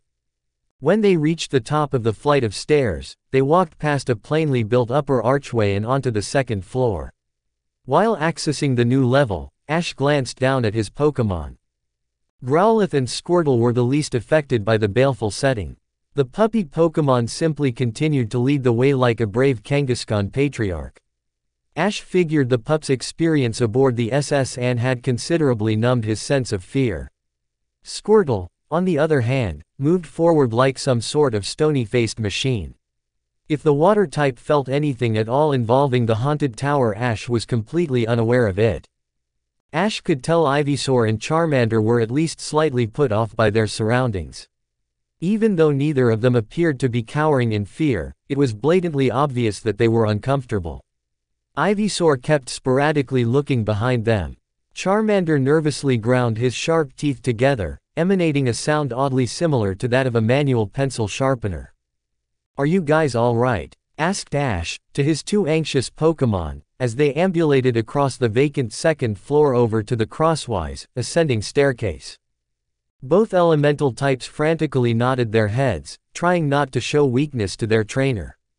Ash noticed Squirtle concurrently look at both of them with condescending eyes, clearly judging their mental fortitude. Ash simply half-smiled and faced forward. His Pokémon definitely weren't bereft of individual personality. The second floor was basically identical to the first. There seemed to be an equal amount of graves, and the walls were bare of anything other than the suspended lanterns. "Nothing on this floor, Ash asked Growlithe as they neared the next flight of stairs. The puppy Pokémon emitted a quiet grunt, and shook his head, as they passed by the second floor's last row of graves. "I don't want to waste any time then," said Ash. "Let's go up." Growlithe nodded in accompaniment to the rest of Ash's released Pokémon as he initiated the steep climb up the next flight of stairs. During the ascendance, Ash thought of something that Austin had mentioned earlier. "Can you smell any other type of Pokémon besides ghosts?" asked Ash curiously. "I remember Austin saying that Cubone could be found here." Growlithe once again shook his head left to right, attesting that there was no trace of the species. "Damn, really?" questioned Ash disappointedly. "I mean, I don't really have any interest in catching one. But it would have been cool to see a wild specimen. Maybe they only visit the tower on occasion." Growlithe simply ignored his inquisitive trainer as he continued up the steep, winding staircase toward the tower's third level. Ash, out of annoyance, huffed in response to being ignored. Just because it was slightly a random question, doesn't mean it's not worth responding to. The dark-haired boy looked down at his other Pokémon for reassurance who just happened to be purposely paying him zero attention. "Thanks guys," snorted Ash facetiously. "I'm so happy to have your support." All four of his friends emitted a simultaneous grunt as they walked out onto the third floor. Instantaneous to their disembarkation onto the third level, Growlithe shot Ash a conspicuous look. In response to Growlithe's cogent behavior, Ash instantly knew that they were in the presence of at least one apparition. Now that he was aware of a presence, he could actually feel a potent distinction in the atmosphere. The room felt different. It was cold, yet, he was sweating as if it was hot. And despite the vastness of the room, he felt claustrophobic as if the stone walls could swallow him alive at any moment. "There are ghosts in here," whispered Ash as they walked out into the center of the room. "Is it time to use Odor Sleuth?" Growlithe gave Ash a resistive look indicating that it wasn't time yet. At this point in his journey, through body language, Ash was able to decipher a general gist of what his starter was trying to depict. "Wait, not yet?" questioned Ash quietly in a confused manner. "Why?" Squirtle proceeded to nudge Ash in the leg with one of his compact arms before pointing up at the ceiling. It took Ash a moment to make sense of what his Pokémon were trying to say to him before he replied, "Ah, I get it. There's a specimen you're tracking, isn't there?" Growlithe and Squirtle nodded affirmatively, while Ivysaur and Charmander took a big breath in attempt to focus their minds. They would discard any anxiety in order to protect Ash from the incorporeal beings. On account of the few other people that were paying their respects to their deceased Pokémon, Ash figured that the ghosts on this floor weren't hostile. Howbeit, he didn't drop his guard as he followed Growlithe, along with his other Pokémon, across the third floor. The whole way across the floor, he could feel the odd perceptual sensations caused by the illusory, disguised ghost Pokémon. As Growlithe beckoned his trainer and teammates up the next flight of stairs, Ash could feel the visceral phenomenon grow even stronger. With every step he took, his body got colder, yet his sweat grew thicker. With every stair he climbed, the walls seemed to get closer and closer to entrapping him. He knew it was just an illusion, but the truth didn't change how real it felt. Nevertheless, he persevered. The 10-year-old boy wouldn't be forced to turn back because of some spectral delusion. Ash wasn't sure, but his Pokémon didn't seem to be quite as affected by the ghostly ruse. That only made sense though. Humans were almost always more susceptible to Pokémon techniques than other Pokémon. Especially, those of the mystic elements such as Psychic, Ghost, Dark, and Fairy. When Ash and his Pokémon walked out onto the fourth floor, they could instantly feel an even sharper shift in the room's atmosphere. The phantasmal energy was much more potent, causing a slight shiver to run its course throughout everyone's bodies. Ash wasn't an expert, but he figured it was one of two things. Either this floor was flooded with ghastly, or there were some haunter amongst them. It could also be a combination of both, but he was certain of one thing: there were no Gengar. If there were, he probably wouldn't be standing. When untrained, the fully evolved ghost type was typically depraved and nefarious, void of compassion and mercy. There was a reason why Austin sincerely stressed for him to stay away from any Gengar. Even so, no matter of the discomfort, they continued to trudge forward in search of the Growlithe's targeted ghost. "It's got to be on this floor, right?" asked Ash. "I don't know how much higher I can go. I feel like I'm about to get eaten by this place." Unfortunately, Growlithe once again shook his head. By now, the pup was beginning to feel overwhelmed by the guises of all of the spectral beings. It was difficult to be aware of numerous entities aromatically and not be able to see them visually. However, he still elected to stay away from using Odor Sleuth until absolutely necessary. He figured that once the ghosts were aware that he could force them into their corporal forms, they would no longer remain disinterested in confrontation. Up to this point, the fourth floor was by far the most ominous. There were less traditional graves. Instead, it was primarily dedicated to elaborate, auriferous, Pokémon shrines. Despite the heavy ghostly presence, there were still people scattered amidst the level. Several were cloaked in the same, white, occult outfits, evocative to the robes of a Shinto priest. Few of the supposed channelers paid him any mind, albeit the ones that did stared at him with vacant eyes, similar to that of a drowsy. It gave him the creeps, even more so than the looming presence of the supernaturally hidden ghosts. "All right, Growlithe, nod if it's on the next floor," whispered Ash. "I want to get out of this place ASAP." Out of the corner of his eye, Ash watched Ivysaur and Charmander frantically nod their heads in agreement. Neither seemed to be too afraid, but it was obvious that everyone was on edge. Even Squirtle looked slightly distressed, in the eyes, as they felt the glares of the channelers fastened on their backs while beginning to walk up the next flight of stairs. Finally, accompanied by a soft and reassuring bark, Growlithe nodded his head. The pleasant ghostly redolence was, in fact, on the next level. Barring Squirtle, Ash and the rest of his Pokémon breathed a massive sigh of relief in response to Growlithe's affirmation. In concurrence to the good news, they could also feel the nasty, phantasmal pressure begin to slightly lessen as they steadily approached the top of the stairwell. "All right, so you're sure it's on this level?" asked Ash as they walked out onto the least maleficent floor. Growlithe nodded his head with an excited expression while emitting a convivial yip. Before commanding Growlithe to use Odor Sleuth, Ash examined the room. The Pokémon Tower's fifth floor only bore a dozen graves, which was by far the least amongst all of the chambers. It was apparent that all 12 graves were frequently visited on account of the numerous fresh flowers piled at the base of each tombstone. Suspended along the walls were the same eerie lanterns that were on the lower floors. However, the old-fashioned light sources in this chamber appeared to emit much more light than the fixtures on the lower floors. In addition, each one of the sealed graves was constructed with some sort of fine alloy such as gold, silver, or copper. To top it all off, there was a resplendent grand piano pushed into the far corner of the room. The magnificent instrument looked to have been recently polished. It sparkled elegantly amidst the irradiate chamber's lighting. Ash was confused. Including the adorned graves, the fifth floor felt slightly out of place. Compared to the rest of the tower, it was rather pleasant, producing the feel of a place you'd actually want to bury a loved one. Even though it was still pretty apparent that there was a surplus of ghost types, besides the existing perceptual symptoms, Ash felt like he could relax a bit. There were no blatant feelings of apprehension in the midst of the room. Ash's observation was suddenly cut short by the beautiful, yet eerie, sound of the massive keyboard instrument. No other humans were in the room, so at first, Ash was rather freaked out.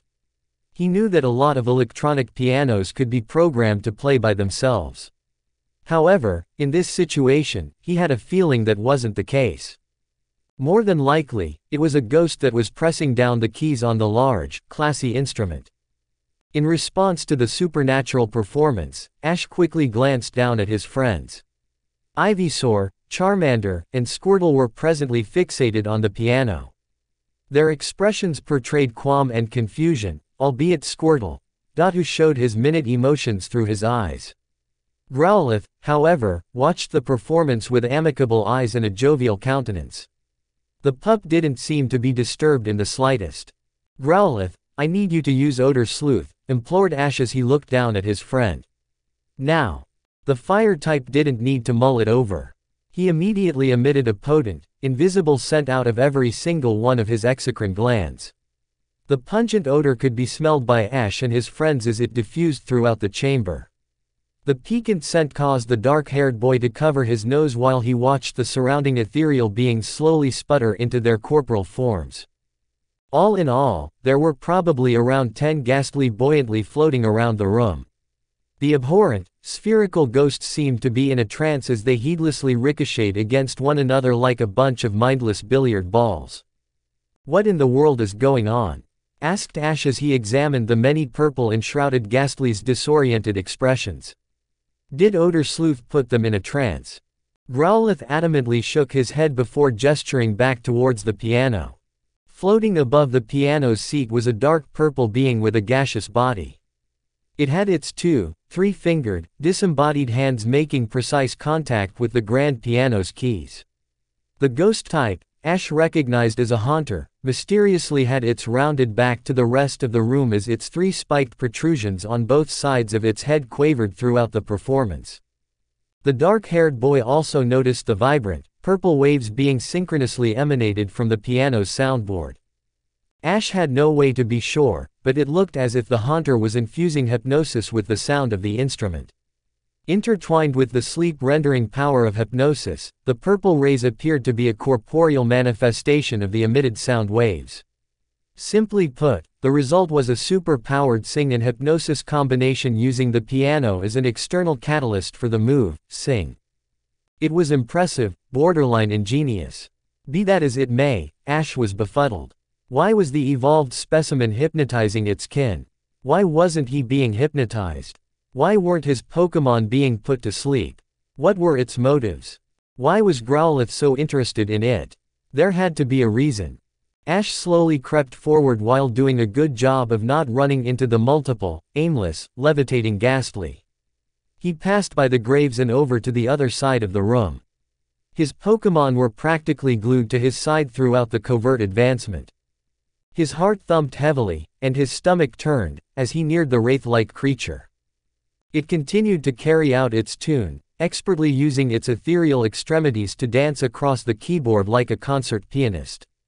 Ash looked down at his Pokémon for strength as he gradually shrunk the proximity between himself and the Haunter. Charmander, Ivysaur, and Squirtle appeared to be just as unsure as he was, but Growlithe looked up at his trainer with definite eyes. His starter trusted that he was safe, therefore Ash moved forward. The shadowy creature had yet to physically acknowledge Ash's presence, however, Ash knew it was aware of him. Just when the 10-year-old boy was close enough to reach out and touch the, now corporal, specter. The Haunter crashed both of his disembodied hands onto the keyboard, creating a loud, discordant sound. "Holy crap!" bellowed Ash as he jumped back from the sudden cacophonous noise, reminiscent of his skittish friend Gary Oak. Ivysaur, Charmander, and Squirtle followed suit before quickly gathering themselves to get into a defensive position. Growlithe simply stood still, unsurprised by the Haunter's antics. The Haunter continued to levitate with its back to the group as its ghoulish hands remained planted on the piano's keyboard. There was a drawled-out moment of stillness as the gaggle of inharmonious notes echoed throughout the chamber. All of a sudden, like a jack-in-the-box on steroids, Haunter expeditiously turned around only to point and laugh at them hysterically. Ash nearly fell over. The surprise was so overbearing that he felt like his heart was going to explode. Simultaneous to the jolt, he heard a large crash as Ivysaur, Charmander, and Squirtle released a flurry of their strongest elemental techniques, specifically, Vine Whip, Water Gun, and Ember. The dark-haired boy quickly suppressed his consternation, forcing himself to observe his surroundings. The Haunter had barely avoided the attacks, managing to dart out of the way at the last second. Thankfully, the assailant didn't do too much damage to anything, most likely because the individual techniques weren't focused and were primarily an impulsive reaction. Growlithe looked to be a little surprised, but seemed to be amused as if he was at least partially aware of what was going to happen. At this point, Ash was completely sold on the concept of Growlithe's rumored ability to smell emotions. There was just way too much proof to think otherwise. Thankfully, all of the ghastly remained in comatose, aimlessly drifting under the influence of Haunter's hypnotic powers. Ash refocused his attention on the evolved ghost type, trying to do whatever he could to descry what was going on.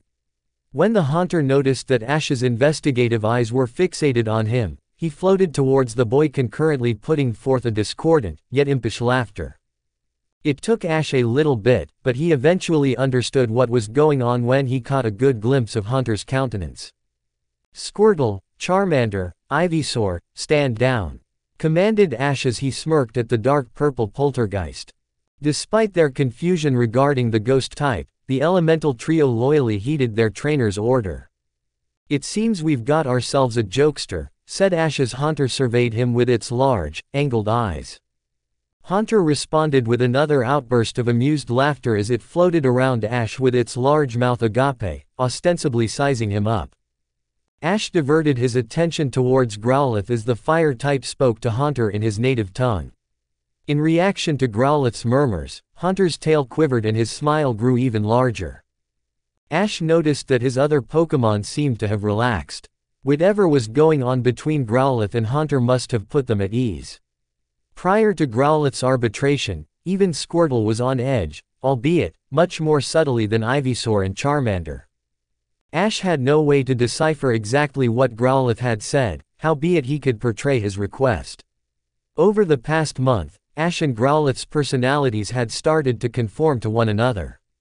So, hopefully, Growlithe had done Ash a favor and prepped Haunter for what he was about to ask it. "Hey, Haunter," crooned Ash, "I'm Ash Ketchum, a Pokémon trainer. I've come to this tower in search of a powerful ghost Pokémon. You're exactly what I'm looking for. How would you feel about a battle? If I win, you come with me.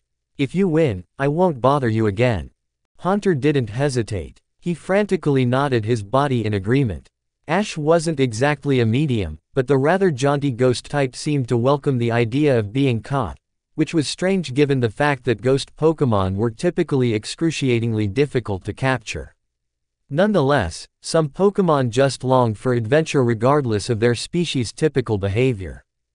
"Where do you want to do this?" asked Ash as he gestured towards all of the ghastly. This room is hardly suitable. There are too many other ghosts. Haunter nodded his head dramatically while disembowling a confirmatory guffaw. Do you have a place in mind? Haunter used one of his disembodied extremities to point towards the descending staircase before subsequently drifting towards it. Ash and his Pokémon stood there for a moment until Haunter used one of his hands to gesture for them to follow. Ash shrugged before looking down at Ivysaur, Charmander, and Squirtle. Let's go guys, said Ash with an amused undertone. The elemental trio nodded in concurrence while processing the outlandish situation. There was no need to address his starter. Growlithe had already begun to tail the congenial specter. The amicable ghost type led Ash and his friends down the multiple stairwells and out of the ominous tower. The trip down was a lot more comfortable than the trip up. The channelers on the 4th floor left them alone entirely, probably because they were being escorted by a corporeal ghost. And the phantasmal pressure had significantly decreased. Ash wasn't sure why, but it more than likely had something to do with Haunter. Ash half expected some of the other ghosts in the tower to reveal their corporeal forms, but they didn't. Even though one of their kin was openly anatomical, it seemed as though they would rather stay hidden. The 10-year-old boy knew he shouldn't have been surprised. Ghosts weren't typically loyal to anything, including their own kind, which was the biggest reason why so few trainers chose to take chance on them. They tended to live in groups, but there was no real camaraderie. Apparitional Pokémon were inherently selfish and internally absorbed. The other ghosts in the tower, more than likely, couldn't care less if one of their brethren was captured, especially one that was so much different. As they exited the building, Haunter got a lot of confused stares from the people visiting the outdoor graveyard. Ash figured that, although Lavender Town was well known for their ghost-type infestation, it was seldom that anyone from the town actually saw one. There was no reason for wild ghost types to reveal their physical bodies. The only time they needed to become corporeal was to feed or to engage in battle. Most ghost types stuck to dreams, but some of the more insidious beings ate life force. One of the biggest reasons why ghosts usually lived in packs was that they fed off of each other. Practically all Pokémon were smart enough to figure out that it was stupid to attack humans. Just like how the League had a zero-tolerance policy for Pokémon abuse, they were even stricter with Pokémon that attacked humans. If a ghost type was to maim or kill a human, chances are the League would wipe them out with a legion of dark types. Sometimes the more powerful apparitions, such as Gengar, would go after Pokémon of other species. But it was rare. Wild Gengar were typically territorial and didn't like to leave their unearthly roosts. Haunter ignored the many stares and led them around to the back of the tower. All that could be seen was a glut of baneful vegetation, concretely, weeping willows, leafless birch trees, and spooky-looking shrubs. The evolved poltergeist had them lumber their way through the thick, irritating underbrush. Haunter simply passed through it like a man walks through insubstantial molecules. On the other side of the brush was a relatively plain clearing. The grass was dead, and there was nothing else worth mentioning. All in all, it was a pretty good place to battle. Even though he could easily clean up after any mess he made, he'd rather stay away from using either of his fire types. The defoliated area was too dry to let a fire last more than a short while in fear of spreading. And he'd rather not have Squirtle running around like a Doduo with one of its heads cut off trying to put out every stray fire. Ivysaur could probably handle the challenge, but Ash would rather use his water type. Squirtle worked best from long range, and that was typically the best way to defeat a ghost without a distinct type advantage. Besides, Squirtle had Bite in his repertoire, which was super effective against ghosts. Other than maybe Growlithe, he was definitely his best available option. Haunter proceeded to drift out into the middle of the clearing, patiently waiting for the start of the battle. The apparition buoyantly levitated in the air, putting forth a discordant outburst of laughter in the process. Ash's Pokémon all looked up at him, waiting to find out who would get to face the spectral being. Growlithe didn't seem all that interested in battling. He was too amused by the specter's charisma to want to fight it. Ash could tell that, if things went over smoothly, Growlithe would definitely have a new friend to play with. Ivysaur and Charmander both appeared to be interested in battling Haunter, but not like Squirtle. The water type looked at Ash with adamant eyes, which happened to be about as deep as the turtle's emotions could get. So, although Ivysaur and Charmander looked up at Ash with hopeful expressions, Squirtle's piercing eyes were practically begging him to pick him. Ash didn't have a problem with it. He'd already decided to go with his water type in the first place. "This battle is all yours, Squirtle," said Ash with a smirk. "Let's show Haunter what we're all about." The turtle Pokémon emitted a low, alto-toned grunt as he vigorously stepped forward for battle. "Are you ready, Haunter?" howled Ash with a smile as he gestured for the rest of his Pokémon to step back. "Let's see what you've got." The ghost-type jovially bounced up and down in the air. Ash could tell it was excited to engage in what was to come. Ash looked down at his non-participating partners for support. Growlithe, Ivysaur, and Charmander simultaneously nodded, ready to watch the match unfold. "First move's all yours, Haunter," hollered Ash. The poltergeist had been rather courteous outside of his welcoming prank. The least Ash could do was let him initiate the battle. In response to Ash's exclamation, Haunter oddly gestured each of his disembodied hands at Squirtle. The apparition put forth a jeering burst of laughter before emanating a bizarre, dark purple wave of spectral energy at Squirtle. Ash wasn't exactly an expert when it came to ghosts, but it looked like a nightshade attack. He'd watched some of the ghost-type Master Agatha's battles on television and recalled seeing the technique used. He wasn't entirely sure, but he thought he remembered it to be a relatively medial damaging move with extremely high accuracy. Squirtle tried to dodge as the ominous energy whisked through the air like a gust of wind. While he darted out of the way, the turtle Pokémon realized he wouldn't be able to clear the entirety of the ethereal technique's scope. He withdrew into his shell at the last possible moment, minimizing the damage. He was slightly clipped on the lower half of his legs. The contact from the ghostly technique was more draining than painful. He could feel a slight bit of his energy being whisked away into oblivion. The turtle Pokémon's shell sputtered throughout the air for a short moment after contact. In subsequence to the nightshade, the Testudine reptile quickly re-emerged from his biological shield. While in the air, the water type reached into his internal water reservoir and loaded his gullet with enough water for a couple of high-pressure water guns. When his feet touched the ground, he unloaded on the ethereal being's corporeal form. The ghost type hissed as it was struck by the first blast of water. However, it managed to dodge the rest of the barrage, dashing through the air like an intelligent cloud of smoke. Squirtle didn't let up. The emotionless water type continued to impel water guns while calculating the ghost type's trajectory. Haunter managed to continue to avoid the flurry. The ghost type appeared to be quite skilled when it came to perfunctory maneuverability. During a momentary break in the enfilade of water guns, while Squirtle reached into his internal reservoir, Haunter used his shadowy hands to disembowel a ray of auroral pink. Ash instantaneously recognized the technique as hypnosis, albeit, it was a different variation than what the apparition had conjured on the piano. "Dodge!" howled Ash vigorously. Unfortunately, it was just a distraction. Ghosts never failed to be deceptive. Squirtle easily dodged the hypnotic strike only to be bombarded by a flanking Haunter. The corporeal ghost winded back its nebulous fist before striking Squirtle in the side of his face with a powerful sucker punch. The water type was impelled across the clearing. He emitted several painful grunts as he turbulently rolled across the dead grass like a golem using rollout. "Withdraw!" howled Ash as he watched his water type uncomfortably falter. Squirtle mentally digested his trainer's cry and managed to enshroud himself within his natural protection. When he slowed down enough to re-emerge, he did so, simultaneously releasing a flurry of chemically induced bubbles. They aimlessly floated through the air. Squirtle anxiously bit the side of his mouth as he watched the bubbles waver towards the laughing poltergeist. The spectral being dashed towards the ground. A fraction of a second before it phased through the defoliated earth, it cried out in pain as it was hit by a volatile bubble.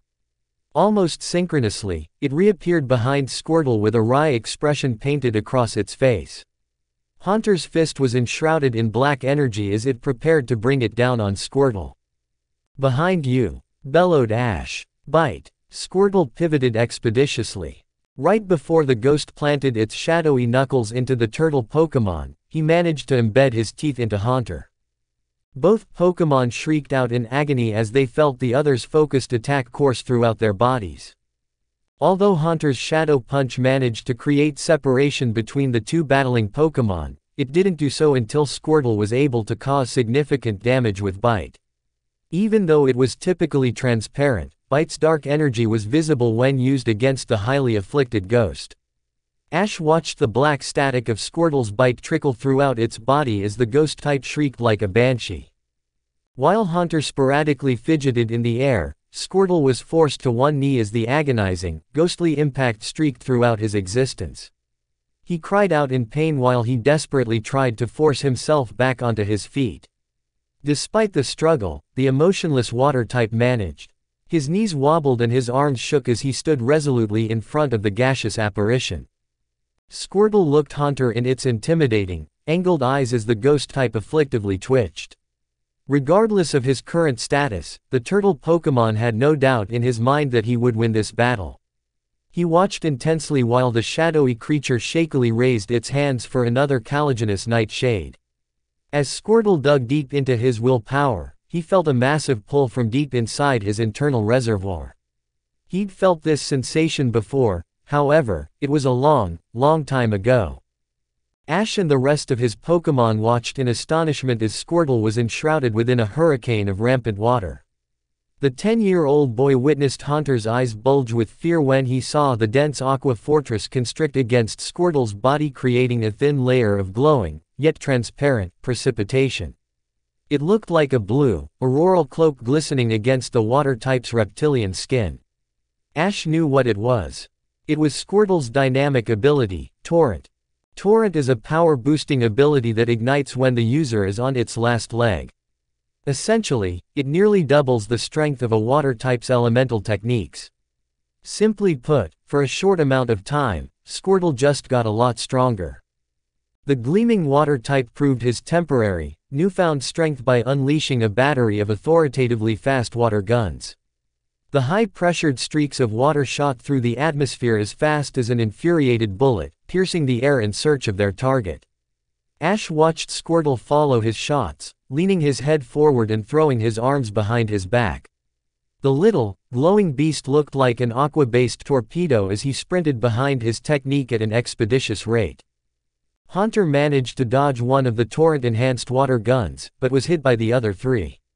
The evolved ghost type howled as the triplet of water bullets collided with its corporeal body. If the super-powered water guns weren't enough, then Squirtle's next attack definitely was. He concealed himself behind his barrage while closing the proximity between himself and the apparition.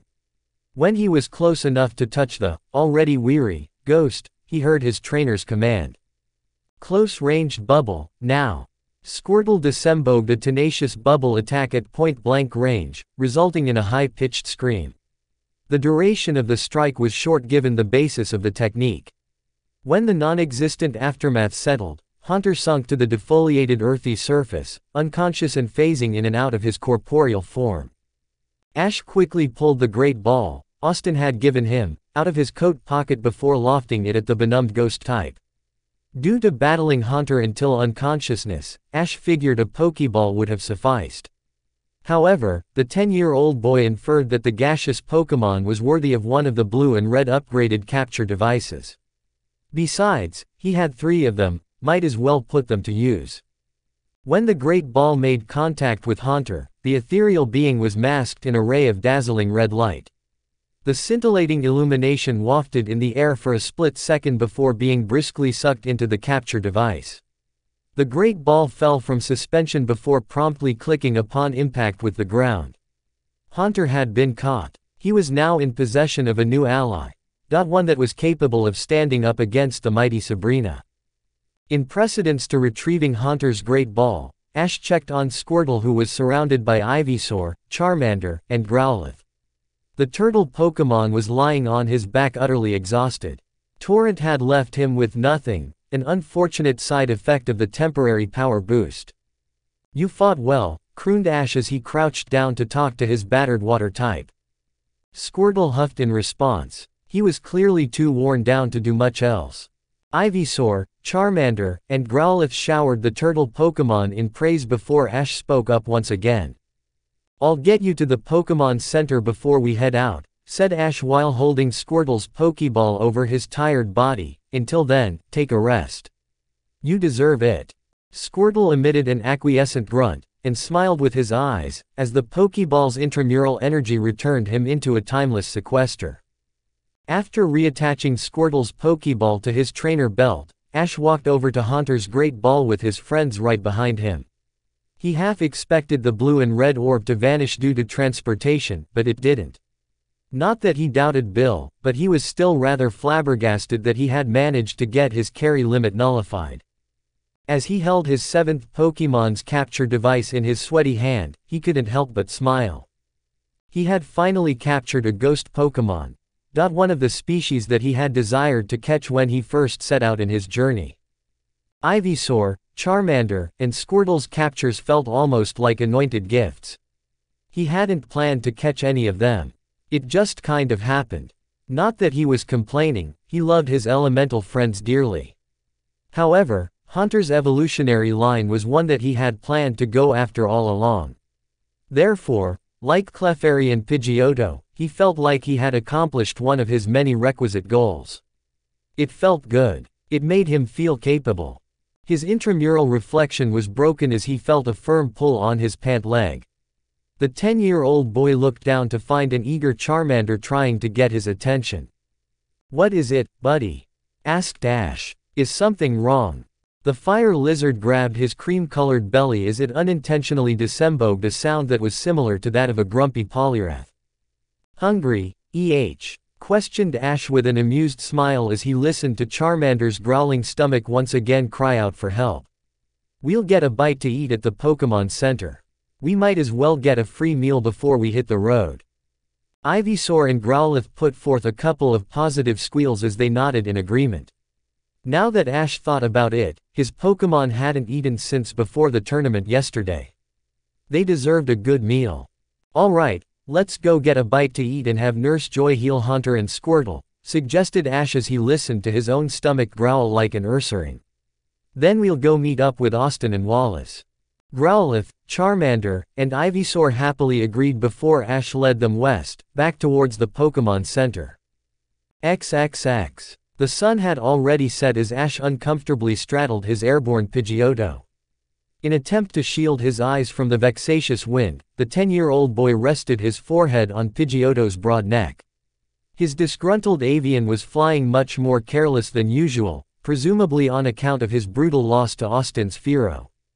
Ash expected Pidgeotto to be sour over his defeat for a while, especially since he lost to his inherent primordial enemy.